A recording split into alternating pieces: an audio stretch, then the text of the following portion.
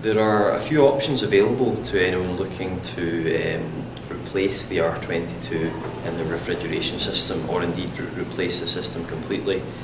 The first option would be to use a drop-in replacement. However, this needs careful consideration because many of the drop-ins do not have the same performance as R22, so that needs to be considered carefully.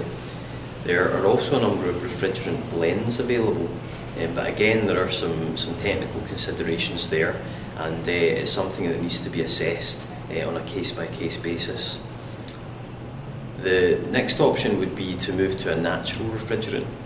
Now this is seen as an excellent option because natural refrigerants will not be subject to future restrictions and legislation, as is the case with many of the HFC alternatives, and for that reason natural refrigerants are being seen as a future-proof solution and something which is being considered by more and more for their R22 phase-out needs.